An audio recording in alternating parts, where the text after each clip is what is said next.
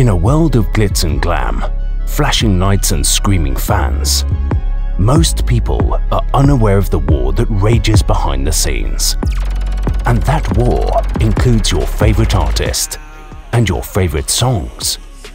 This is The Dark Side of Songwriting. Hosted by Nayim Edwards. Welcome to The Dark Side of Songwriting. I am your host, Nayim Edwards. All hail the king of music, the king of music business, Michael fucking Jackson. Hands down.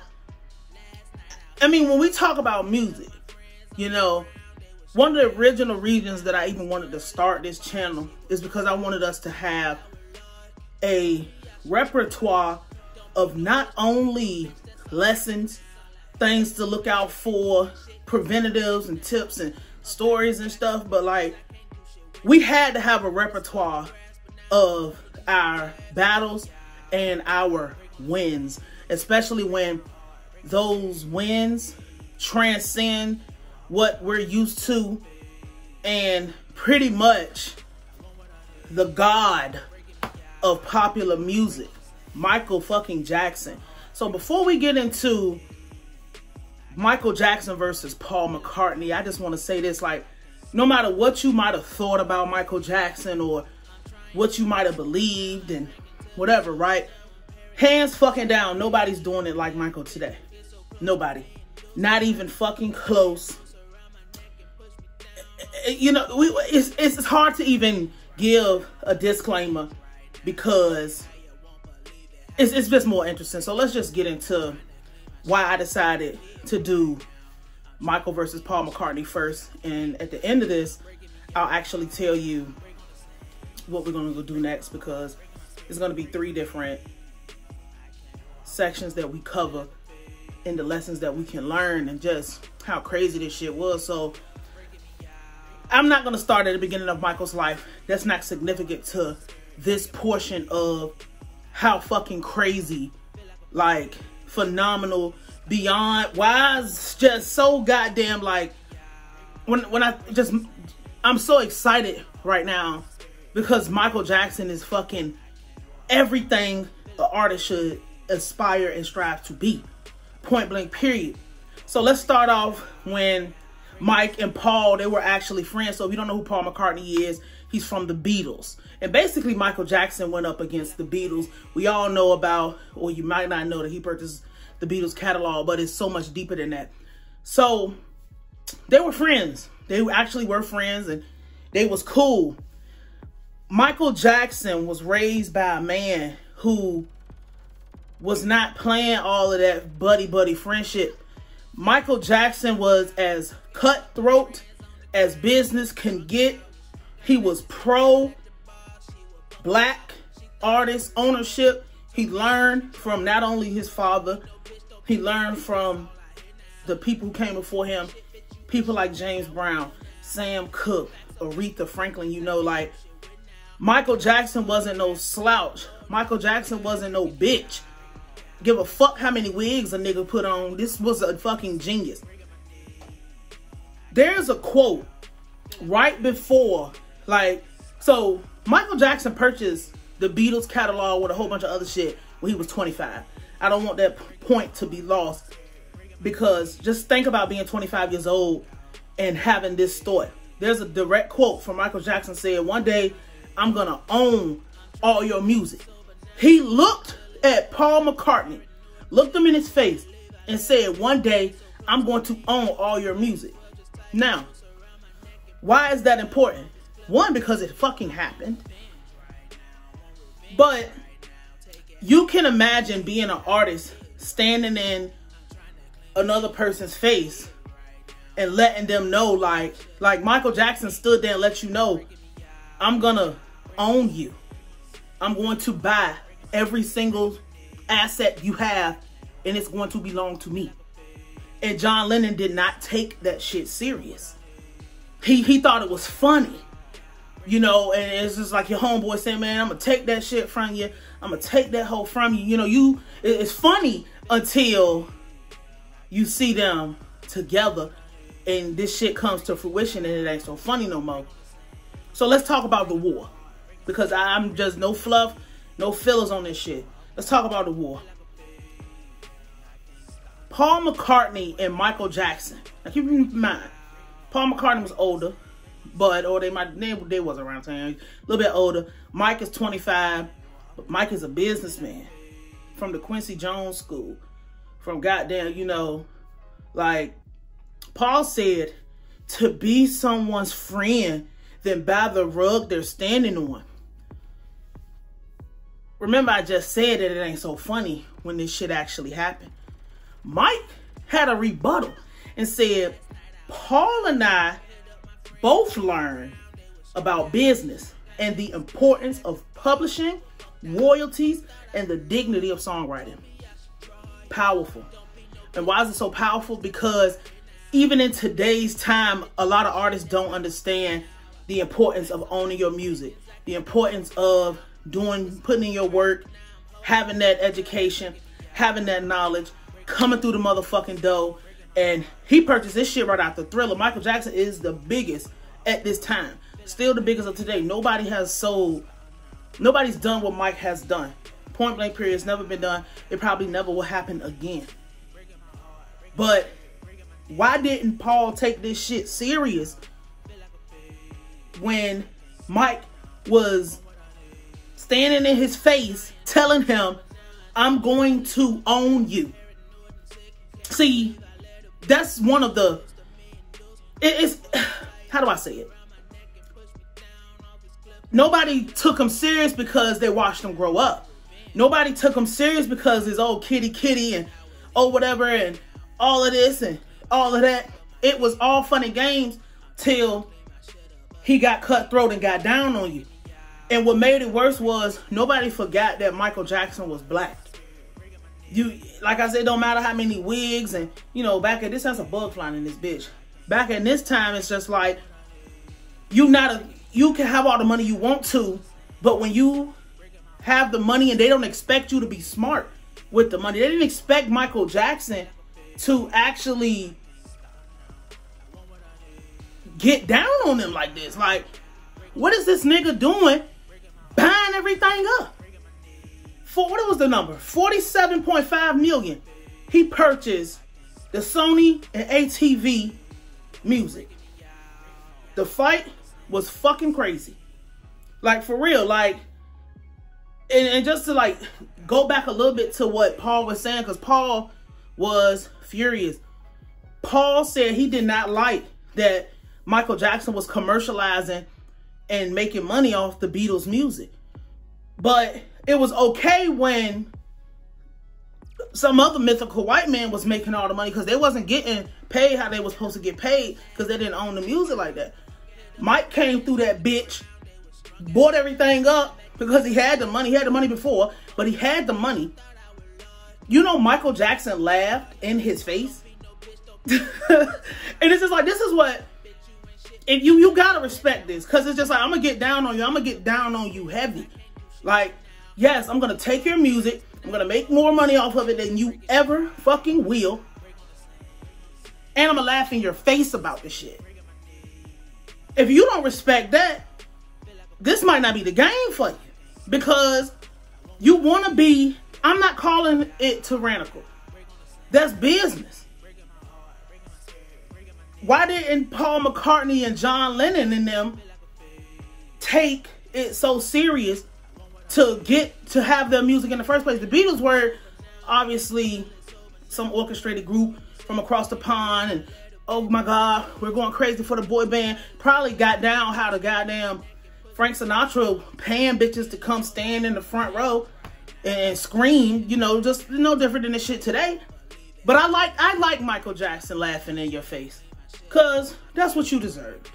Let's be honest, man. We have these wins, and these wins that are bigger than life. I wish I could have caught that book. We have these wins that are bigger than life, and why don't we bring those to the forefront so we can learn how to conduct business now? Now, if you're thinking he just bought the Beatles catalog, no. He bought everything Paul McCartney wrote, John Lennon, Little Richard, who, when he bought the catalog, he gave Little Richard his music back. That was true. He gave Little Richard the rights to his music back. Another pioneer of a great genre that they tried to steal, but we bringing this shit back and restoring the feeling. Bob Dylan, Bruce Springsteen, Cher owned all her shit. Hank Williams, the fucking Rolling Stone, Eminem, Willie Nelson, Billy Joel, Elvis, Barbra Streisand. We're gonna talk about that Eminem shit probably in a couple of days. But he owned all of this. He genius. Like, well, I mean, what other word is there but genius? His father instilled that into him. Everybody he was working with, this man, like, fuck the antidotes, fuck all this twirling and dropping to get your eagle on. This man was fucking genius, and nobody could stop him. And I'm gonna go out and say that they needed him to die so they can get the shit back. I don't believe none of that shit about motherfuckers being in debt, because when you at that level, you gotta have people operating your estate, because you're not gonna know what to do. You're not an expert in having that much money. Nobody was.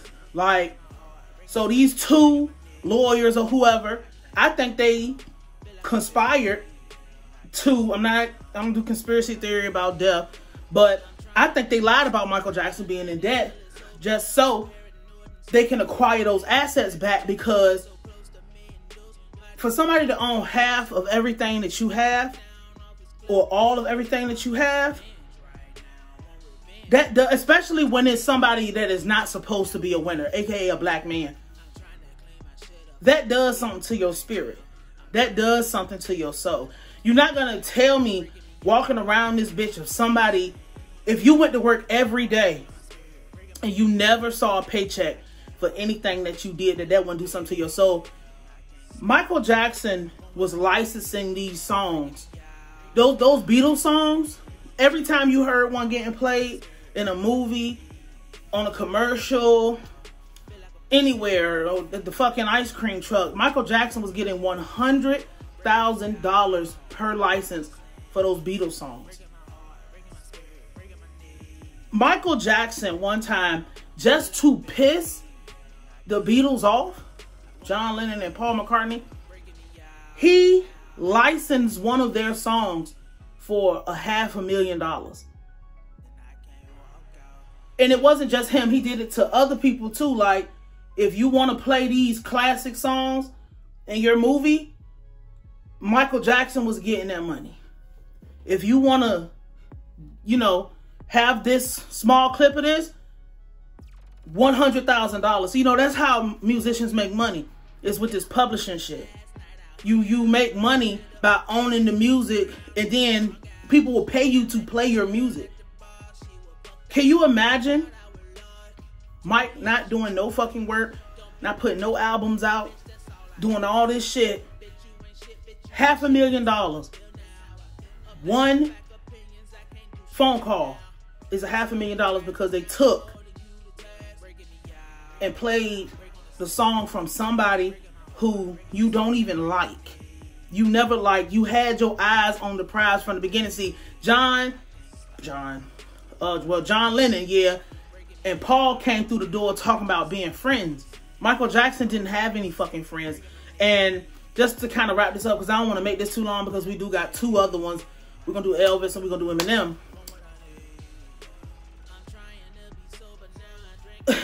It's so heavy, because it's like, this was the greatest music business acquisition ever. I think they lied and conspired so these companies or whatever can get their shit back. Now, Paul lost the bidding war. He couldn't afford it, or he pulled out, and he never got the rights back. Now, people are all he died or whatever, so whatever, but like, he never got it back. There was a settlement, but he never got the rights back to the music. So the record label still owns the Beatles music to this day. Paul never got it back, couldn't buy it back.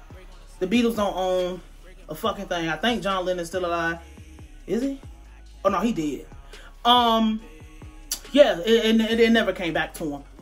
Michael Jackson is the greatest businessman we had, and we should have appreciated and studied him, and we shouldn't have never let him run off and get on them drugs.